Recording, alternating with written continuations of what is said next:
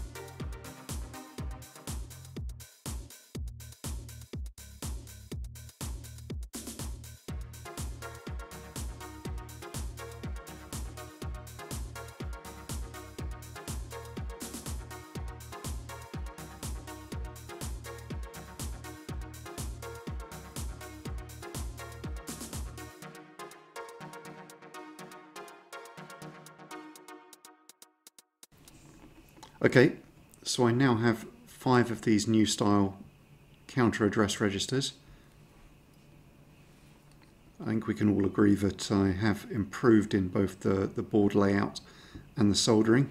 I've no doubt there's lots of improvement that I could still make, but I'm quite proud of that, I'm going to say.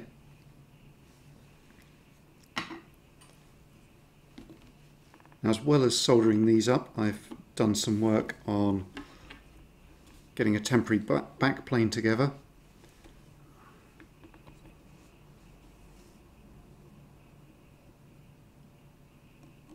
So all of these bus lines are designed to be connected together, so while I'm not going to be keeping the final project on this stuff, I can use stripboard as a temporary interconnect for the buses.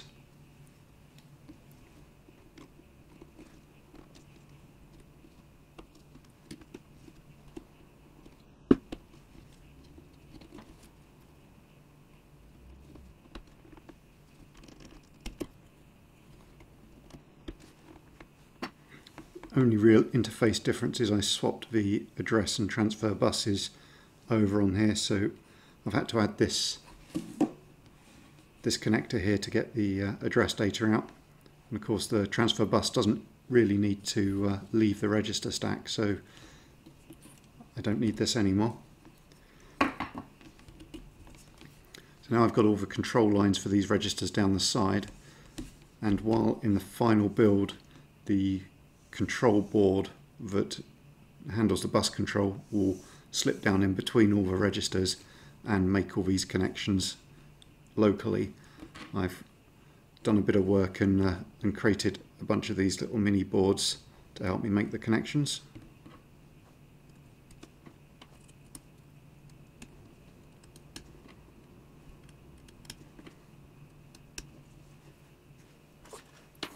And I spent a whole evening making this cable for handling the interconnections.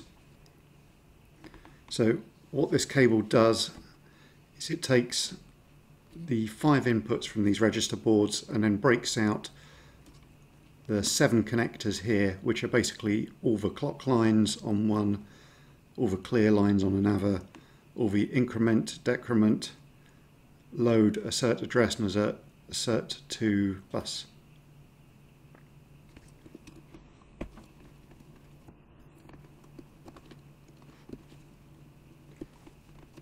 Okay, let's see if we can get these back into the main processor build.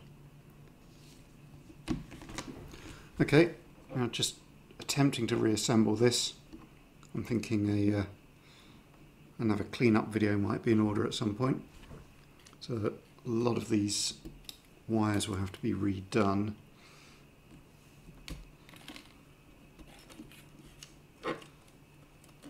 These are the old connections that were going to the single counter address register that's acting as our program counter.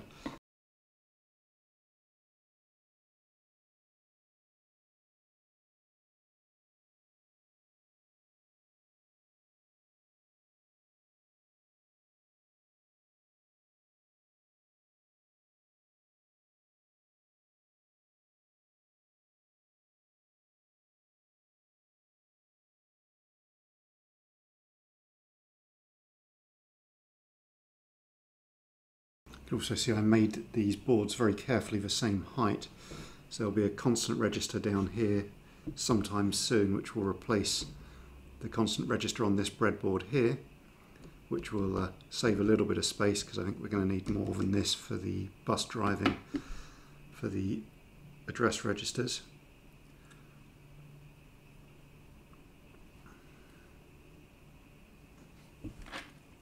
Alright, let's try and hook this up.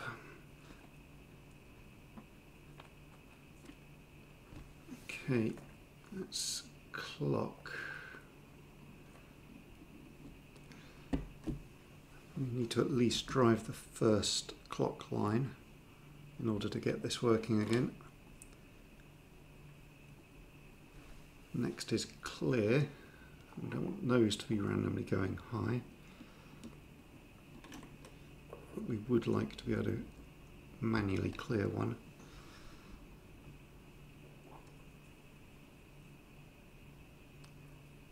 Okay, and it's decrement. I can just bring those high.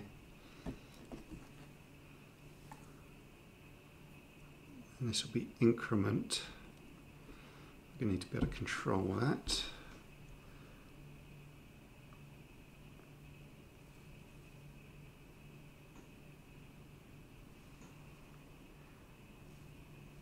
This was increment over here. I may just wire that directly into that pin.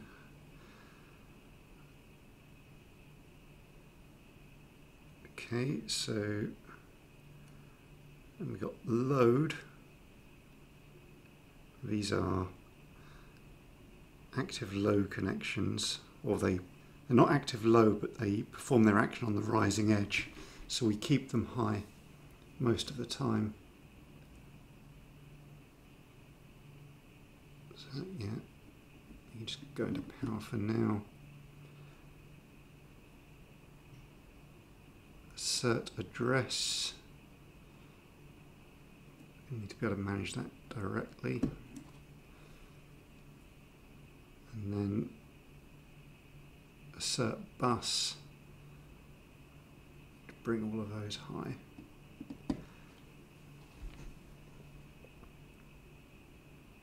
That is an active low.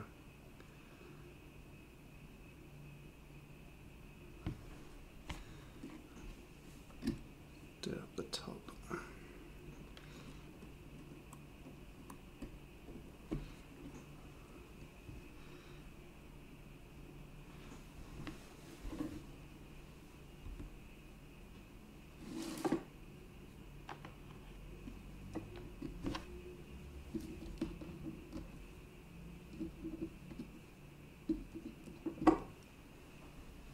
Okay, the clears, we're going to want most of those to be low.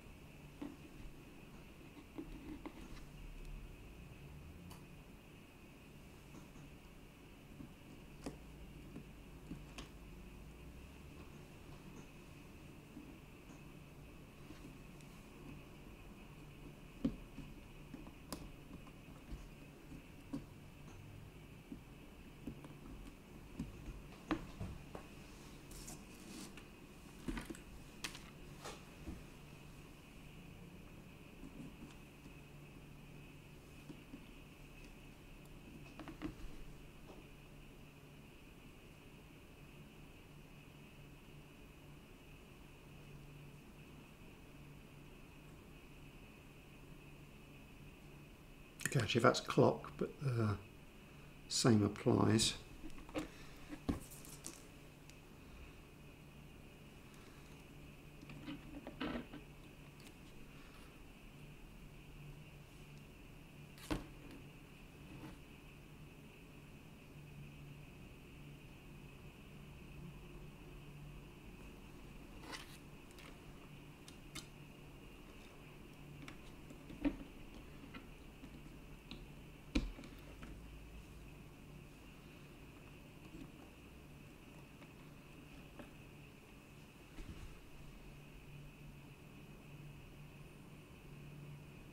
We could try and feed the clock into all of them, but I'm worried we're going to hit a fan out limit. So I really do need an extra chip in there to handle that. Okay, so that's clear. I need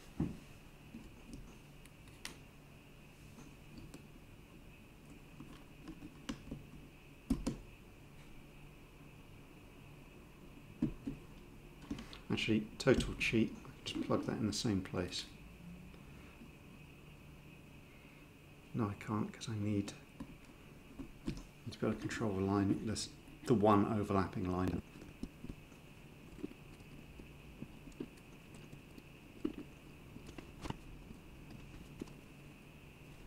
Right, so this is increment.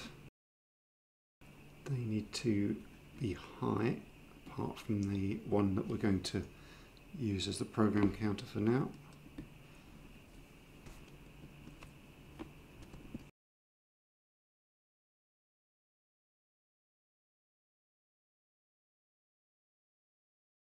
And then we've got assert address.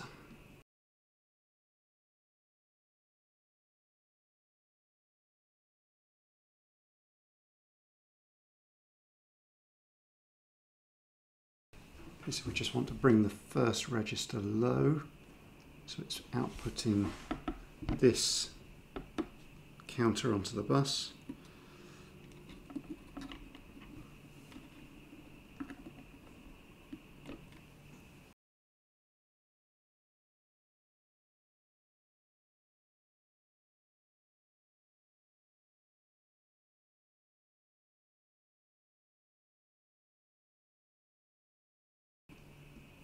Okay, let's power it up and see what happens.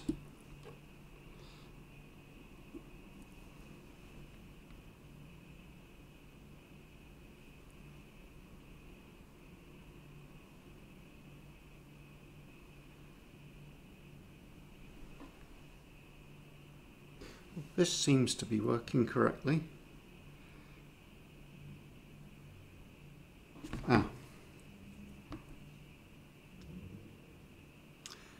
Address bus is handy.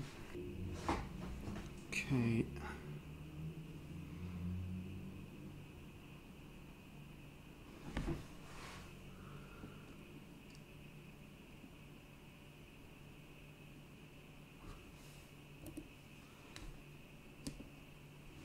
Can't actually remember what program was in this.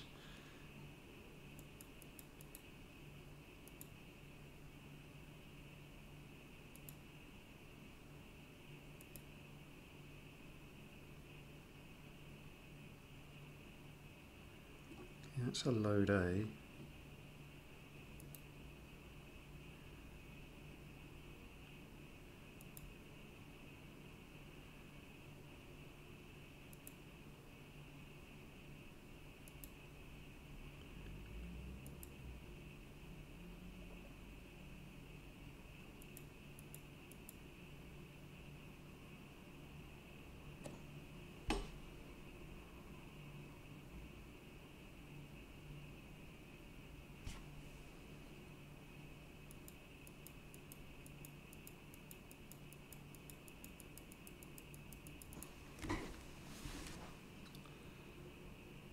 Okay, this was a piece of test code I had with this big long succession of add A, B's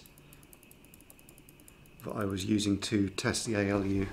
So that may not be very exciting, but it is doing what it's supposed to, I believe. Excellent. Okay, so I need to design the constant register board, build the rest of the bus driving logic that's actually going to control the rest of these lines, and then that will all go onto a little PCB that's going to fit in the middle of the gap between the two rows of registers.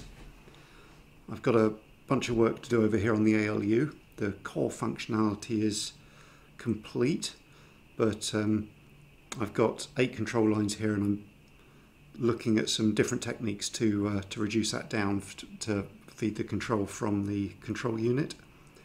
But I have to say I'm very happy with this progress. I'm very pleased to see this working. This wiring over here particularly feels a bit messy at the moment, but not half as messy as it wouldn't have been if I hadn't spent an evening making this cable. But yeah, no, this is good.